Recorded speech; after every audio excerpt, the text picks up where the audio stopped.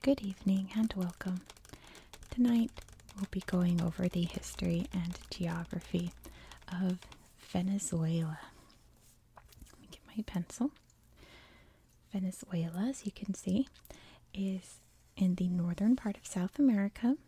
This is the Caribbean right here. And it borders Colombia on this side, Brazil down here, and it borders Guyana. Although this border is disputed, Venezuela claims all of this section of Guyana right here. You can see the dotted line. This is the part they claim, but it is controlled by Guyana. We'll talk about it in its history. Venezuela has three-ish main geographic areas. Starting in the north, we have this big branch of mountains that goes up through here. This is part of the Andes Mountains, and they're very high, very rocky. The highest point of Venezuela is right about here next to Merida. It is Pico Bolivar. Also in this region, we have Lake Maracaibo, the largest natural lake in South America. And as you can see, there are many cities up here, including the capital city of Caracas. This is by far the most populated area of Venezuela, not so much in the southern areas, as you'll soon find out. The coastline, of course, bordering the Caribbean, has some really beautiful beaches, and it has some islands off the coast that are also very lovely. You can see Isla de Margarita, or Margarita Island. It is considered the big vacation island, like the most beautiful white sand beaches, everything like that. But just to note that tourism is not really encouraged in Venezuela, but we'll get to that in its history. Going a little bit further south, we have the Llanos, as you can see down here. The Llanos is like the plains area of Venezuela. It's dominated by the Rio Orinoco, you can see flowing right through here, and then makes a big delta region right here. So that's a very fertile area, as you can imagine, perfect for agriculture, and being so close to the Caribbean, you can grow things like tropical fruits and things like that. And then down here, you can see the Guiana Highlands. This is like the most northern part of the Amazon rainforest. It's very, very forested and very, very mountainous. It has some really particular mountains. I did talk about this when I covered Guyana, but they have these really stunning flat-topped mountains called tepuis, and they don't even look real. They're so beautiful. I'll show you some in this book after I go over its history. But by far the most famous site in this part of Venezuela is Angel Falls. You can see right here. Angel Falls is the highest uninterrupted waterfall in the world. Absolutely beautiful. It's actually on the cover of this book here. There's some people skydiving off of it, I suppose. But it's stunning to see. It's very, very beautiful. Angel Falls is very remote. You have to hike to it, or you have to actually fly a plane to get to it. You have to hike to get to the town where you fly the plane to see the waterfall. There's no like roads or trails or anything that goes to it. A lot of different sites, like very famous mountains and things throughout Venezuela in the southern area here, you have to either go by plane or hike for a few days to get to. It's really beautiful and remote, and there's some very lovely, lovely places in Venezuela. But without further ado, let's get into its history. Humans have been living in what is now Venezuela for a very long time, from about 15,000 years ago. There were many different indigenous tribes that really flourished in this area. There were the Arawaks, the Caribs, which if those sound familiar, they left to settle the islands out here in the Caribbean, hence the Caribs, named after them. There is also a civilization called the Timoto-Suicas, who were very advanced for their time. They had houses, like actual houses as we think of houses today. They had irrigation for their crops. They had city planning. Very, very advanced, considering the other tribes in the area were mainly just hunter-gatherers. But of course, all that changed when the Europeans arrived. The first European to arrive was Christopher Columbus in 1498. He landed near the Delta region over here and remarked on how beautiful it was. He compared it to like heaven on earth.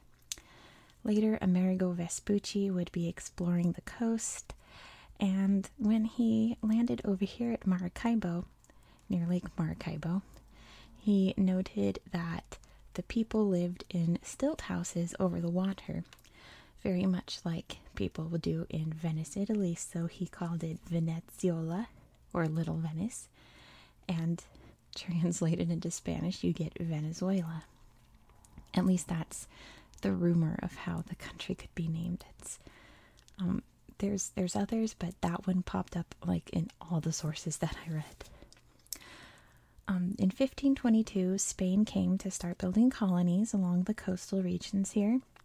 Of course, they met a lot of opposition from the local tribes. They resisted, but eventually failed, mostly due to the fact that, smallpox and other European diseases wiped them out very quickly. The few tribes that would eventually surrender converted to Catholicism. There are, of course, many priests that came to convert the people here. And for about 300 years, it worked as a typical overseas colony. It wasn't one of the big, super viable colonies that Spain had. Venezuela didn't have nearly as many of the things they were looking for, like gold or jewels, things like that. It was mostly just a plantation colony, so they imported a lot of kidnapped people from Africa to work as slaves, along with the original population of the area. These three groups intermingled and wound up creating the mestizo population of mixed heritage. It wasn't until after the American Revolution and the French Revolution that a man named Francisco de Miranda, who was from Caracas and had participated in both revolutions, thought, why can't we do this for my home country? So in 1811, he helped organize the First Republic of Venezuela, which declared independence on July 5th, 1811. The real leader of the independence fight, though, was Simón Bolívar, and he's considered a hero all throughout South America and parts of Central America. He is, in American history, you could only really compare him to, like, George Washington, but, like, George Washington times 10 in a way. He's very beloved. There's even a statue of him outside the City Hall in San Francisco here. He's a very important figure in South American history. Remember that name because you're going to hear it in any other country I cover in South America. Simón Bolívar helped lead the fight against the Spanish. The War for Independence was known as the Admirable Campaign, and it ended with his victory at the Battle of Carabobo on June 24th, 1821. I just point that out because that's like another national holiday in Venezuela. Bolívar helped create what is now known as Gran Colombia. After he attained independence for Venezuela, he went on to help out other areas to free them from the Spanish. So he liberated what is now Colombia, Ecuador, it's covered up by the book, Panama, parts of Peru and Brazil as well. His dream was to have all of South America united into one big country, so to say. But it all really fell apart. There was a coup in 1830 by one of his friends, actually, another admiral named José Antonio Páez. He created the state of Venezuela and became its first president. Politically, Venezuela has been pretty rocky. I don't think, looking through its history, there's ever been a time of a stable government in Venezuela. Most of the government has been controlled by various types of dictatorships for the most part. So, as you can imagine, there were a lot of different coups and overthrows and various elections, what have you. So, since this is a brief history, I'm not going to go over all of them. I'm just going to mention the most important ones to its history, or else this will be a 2-hour video. So, just quick, important events in its history. The political parties argued, and it turned into a whole civil war between 1859 and 1863. Not long after, Venezuela tried to claim this part of Guyana. It was called British Guiana at the time. Britain was like, no, that's ours. It wound up going to a tribunal in Paris that ruled that this land belongs to Britain. Venezuela still has not gotten over that. It's been like 120 years and they still claim this land. It's a whole thing. And then, starting in 1902, the current leader decided that he would not pay any of the debts he owed to Europe because of colonialism. The Europeans were not pleased about this. They formed a blockade that lasted from 1902 to 1903, and that ended with an arbitration at The Hague where both sides, Venezuela and the European powers, came to a compromise. But then everything changes for the better for Venezuela in a way. Oil was discovered in Lake Maracaibo, so the economy switched from agriculture to oil drilling, and it led to a big economic boom in the area. Let's see, there were various other coups. I'm just looking through my notes to see which ones I should mention. Let's skip to the oil crisis in the 1970s. That greatly helped Venezuela because the whole oil crisis had to do with dealings in the Middle East, to put it very bluntly. So Venezuela greatly profited off of its oil until it didn't, until the crash in the 1980s when the price of oil plunged. It devastated Venezuela's economy, and it's never really recovered since then. The people, of course, were not happy at all, and there were a few attempted coups by some fellow named Hugo Chavez. The president wound up getting impeached instead of overthrown, and Hugo Chavez was given a political pardon, and he rose in political prominence and wound up becoming president of Venezuela in 1999. And he kicked off what is known as the Bolivarian Revolution, where Chavez said it would be a big focus on like military might and, and like bringing back the honor that Simón Bolívar had, that kind of thing. It's proved pretty disastrous for the country. There have been multiple corruption protests against him. He was best buddies with a lot of socialists, Fidel Castro mainly, which did not put him in good light with the United States, who they, really needed for money to give oil to. That hasn't gone well even still to this day. Hugo Chavez passed away in 2013, and the next election was won by Nicolas Maduro, who was actually his vice president. He was picked by Hugo Chavez to become the next leader. He's still president to this day because he's one of those world leaders that just somehow keeps getting elected. It's just so bizarre how that happens. Venezuela today is considered to have an extremely corrupt government. Nicolas Maduro is considered a dictator. He's done a lot to try to stop the democratic process, and he backtracks a lot and winds up doing things anyway. Organized crime runs rampant. What is it? There's a person murdered every 21 minutes in Venezuela. It's why it's very, very dangerous for tourists, and it's recommended that you not spend your vacations in Venezuela because many tourists have very horrible things happen to them. You know, drug trafficking is an issue, government spending, there's a lot of poverty, just all the hallmarks of a very poorly managed government.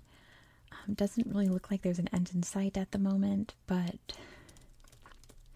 you know, whenever a country is facing a big down, that just means that a big up is on the way eventually. So hopefully soon brighter days come to Venezuela, but that doesn't change the fact that it's a very stunningly beautiful country. So let me show you some pictures in here so you can see what I mean. Let's see. Let's look at the positives. There's a kindly old lady there. Let me put my pencil down there. We have a physical map of Venezuela. You can see lots of the national parks there. The Orinoco River. There's a very happy looking family at the dinner table. This is Roraima Tepuy, which I mentioned in my Guyana video because it's also on the border of Guyana. This is the mountain that inspired the book The Lost World by Sir Arthur Conan Doyle. Since it's fun to imagine when you're at the bottom that there's a whole hidden world at the top full of like dinosaurs and things.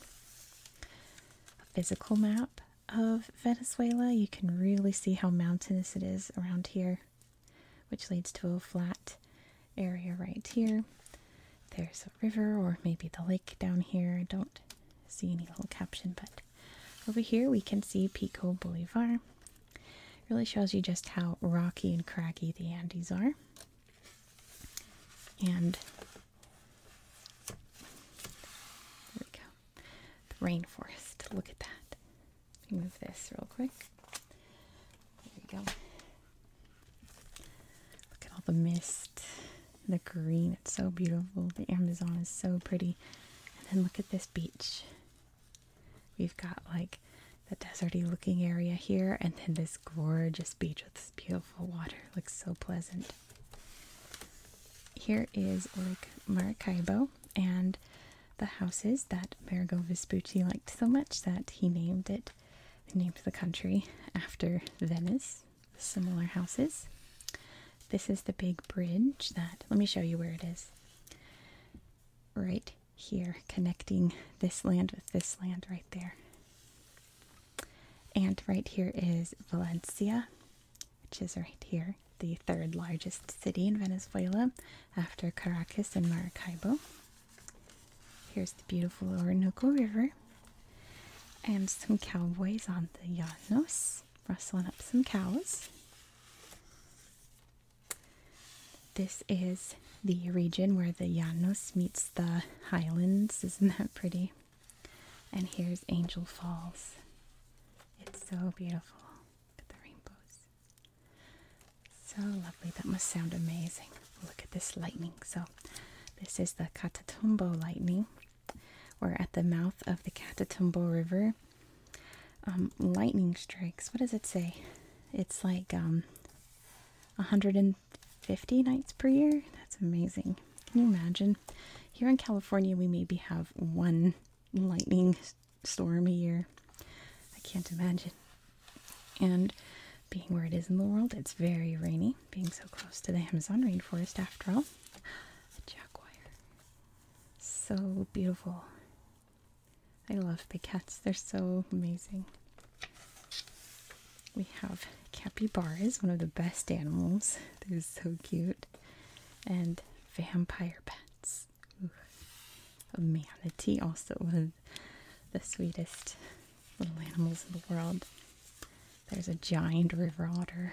How cute it is. And then this is a Jabiru stork. It says it right down here. It's one of the largest birds in Venezuela.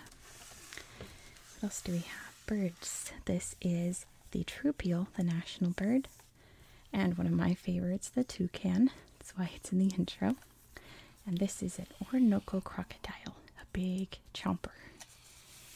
What else? Here's a baby chomper down here, just hatching out of its egg. And look at this frog. It doesn't even look real. It looks like a ceramic that's been hand painted. This is a poison arrow frog. The more bright and vivid the frog is, the more poisonous it is, so don't touch this frog if you ever see it out in the rainforest. There's, of course, lots of fishies throughout the rivers and the lake and the coast. The national flower is the orchid. And they're cleaning their catch for the day. Look how big that fish is. It's like half the size of this guy. Some meat-eating plants. Really the more interesting kind of plants. This one, you can see it has lots of liquid down there that flies go into, and then they get stuck and sucked in, and plants eat them. That's so neat. The national tree, it says here, is the oranguane, I believe it's pronounced. And then, of course, beautiful tree ferns. So lovely. The history chapter is one of my favorites. This is from the Chibcha people. This is a clay vessel, it says, so this would hold water or something. Depiction of life in pre-Columbian Venezuela. There's a map here where the indigenous people lived. You can see the Arawaks, the Caribs, and up here in the mountains is the Chibcha. A map of European exploration. So let's see, Columbus, told you he came right about here, and then left. Amerigo Vespucci came up the coast, came down to here, and then this is, oh, what's its name? It says Humboldt. There's pictures later in. But he was a scientist. You can see he came through all the rivers and things, but he was there to study the plants and the animals. He wasn't there to conquer anyone. Speaking of conquering, there's an uprising. Those kind of look like priests. That's not good luck, but also not good luck. Here's some enslaved native people. Picture of early Caracas. And here's a cacao plantation. It's one of the big crops in Venezuela at the time. Let's see, we've got some moo cows and some hot chili peppers. Some of the stuff that was exported from Venezuela in its early days. This is the city of Coro, or Santa Ana de Coro. It was the first capital, right? Yes, right there. And still has a lot of beautiful historic buildings in it. Here's Simón Bolívar. He's almost always depicted on his horse like that. And let's see, there he is at the Battle of Carabobo. You can see the Venezuelan flag there. This is a map of Gran Colombia. So this was the borders of Bolivar's country that he made. And this became Venezuela after 1830.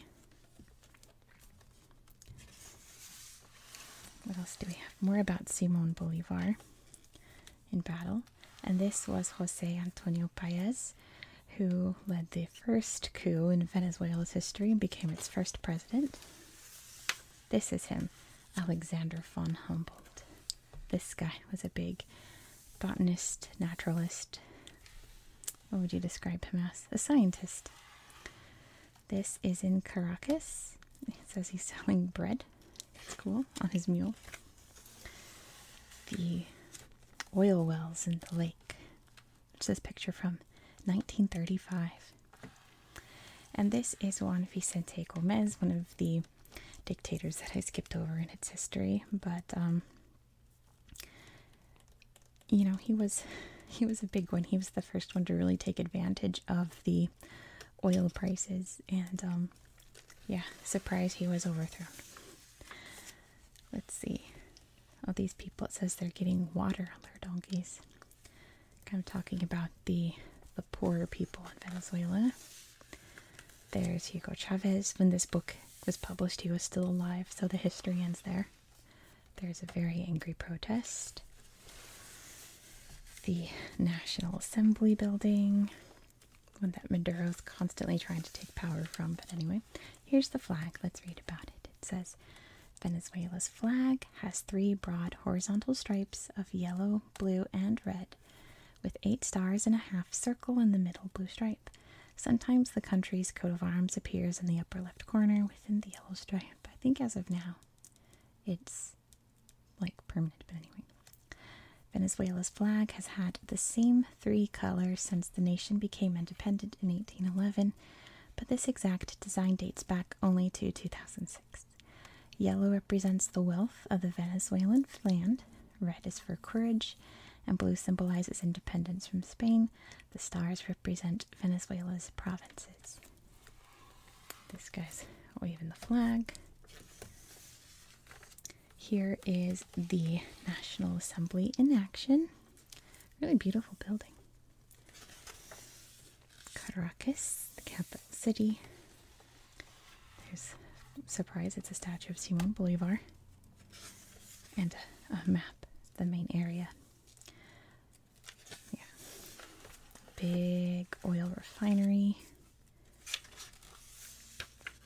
The currency is the Bolivar, I believe. Let me see.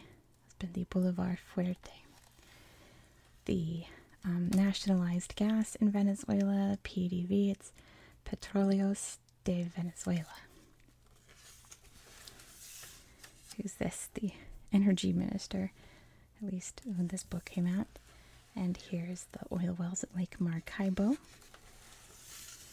This guy is shoveling bauxite. And there's some cacao beans. A map of the resources, so you can see all the big forest areas, the oil wells, and all the plants and animals that are like the cattle there in the llanos and things like that. Oh, what a sweet face. How so cute. Good freckles. Some native people. It says this was taken in 1900. Look at this painting. Don't you love paintings from this time where like the kids look like just very tiny, tiny adults? But it says that, you know, this portrait has a man with his mestizo wife. Let's see. Shopping in the market. And here is a Yanomami woman. You can see their typical face paint and face piercings. It's so interesting. A busy day. Caracas and population maps. You can really see everyone lives up here. A sign for tourists. It says it's in English and Spanish. Major indigenous language family. So as you can imagine, Spanish is widely spoken, but here are still some of the indigenous languages that are still spoken. A priest at a rally. Venezuela is still incredibly Catholic. Here's some missionaries. And here's the Caracas Cathedral. This began being built in 1666. A statue of Mary and Jesus, which I always say when there's like a Muslim dominated country, there's always like a whole chapter on like what Islam is. Here's a section on what Catholicism is. Equal representation for all religions, I say. This is a big graveyard, but it's really beautiful. Look at all the headstones. A big parade. Almost all the major holidays involve parades of some kind in Venezuela. There's mass being held. This is Jose Gregorio Hernandez, who was a doctor who apparently in Venezuela is considered a saint there today. This is a fire walker. He's part of what this book calls the cult of Maria Leonza. We have a picture of her over here, I remember. There she is riding her tapir. She's like a goddess slash saint figure. Her religion combines Catholicism with a lot of tribal elements and African influences as well. So really interesting belief. Here's a guy doing something at, let's see what it says. Oh, a ceremony. That's the word. A ceremony to promote good health. Looks very intense. Beautiful ballet dancers. And we have famous composer Gustavo Dudamel and this band Los Amigos. They won a Grammy apparently. So this is the Feast of Corpus Christi. The tradition there, like I said, there's always parades. You dress up like a red devil with a big mask and you run around. Kind of reminds me of like Krampusnacht in Germany, and just cause mischief and stuff, and then apparently you go to mass right after. Miss Universe contestant. Let's see, it says Venezuelan women won Miss Universe in 2008 and 2009. And this is Irene Sayez, who was Miss Universe 1981 and became mayor of Caracas. And ran for president also, apparently. That's cool. Baseball is by far the biggest sport in Venezuela. Some kids warming up to practice. Ozzy Guillen, I believe, famous Venezuelan baseball player. And bullfighting is still a thing in Venezuela. And this guy's selling some fruit. Here's arepas, which is a staple in Venezuelan cuisine, and looks really delicious. You stuff it full of, like, there's like a million different varieties, but it's basically like a little, it's basically a sandwich, but it sounds so much better. And this is the national dish, basically. It's pabellon criollo, where you have shredded beef, you have rice, beans, plantains, things like that. It sounds really yummy. And another beloved dish, this is hallacas. It says that it's eaten at Christmas. And it definitely looks interesting. Let's see, I'm reading the thing. Beef, pork, chicken, capers, raisins, and olives. Wrapped in cornmeal dough and then in plantain leaves. Very interesting. I bet it's a lot better than it looks, but oh well. Maybe I can find somewhere I can try it. Working hard in school. This is about games that kids like to play, I guess. And this is talking about how Venezuelans are those kinds of people that talk like with their hands all the time. This is at a cafe at Margarita Island. Carolina Herrera, very famous fashion designer from Venezuela. This girl's got her, or this woman, I should say, has her child there. What is this? Oh, how people celebrate births. And what do we have here? Houses from a poor suburb, it says, but they're still very beautifully painted. And then there's Caracas with their big high-rise apartments. And that's the end of our book tonight, so... Oh, look at this. Very poisonous, I bet. So this was a quick one, but it's... Venezuela is one of those countries that, you know, either I just do a quick summary or it's going to be long and drawn out because they have quite an interesting history, so... I do have more videos coming up this week about Venezuela, so subscribe if you haven't already. I've got some whisper ones coming out too about Venezuela.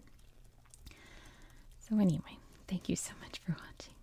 I hope you found this video relaxing and educational, and I hope that you have a very good night. Good night. Good night. Good night. Good night. Good night. Good night. In Algeria, the Carthaginians established settlements at sites such as Tipasa and Hipporegius, today's Annaba. She stayed afloat by being the mistress to several political figures, and in autumn of 1795 she met a young general named Napoleon Bonaparte. Napoleon fell in love with her at first sight and immediately gave her the nickname of Josephine,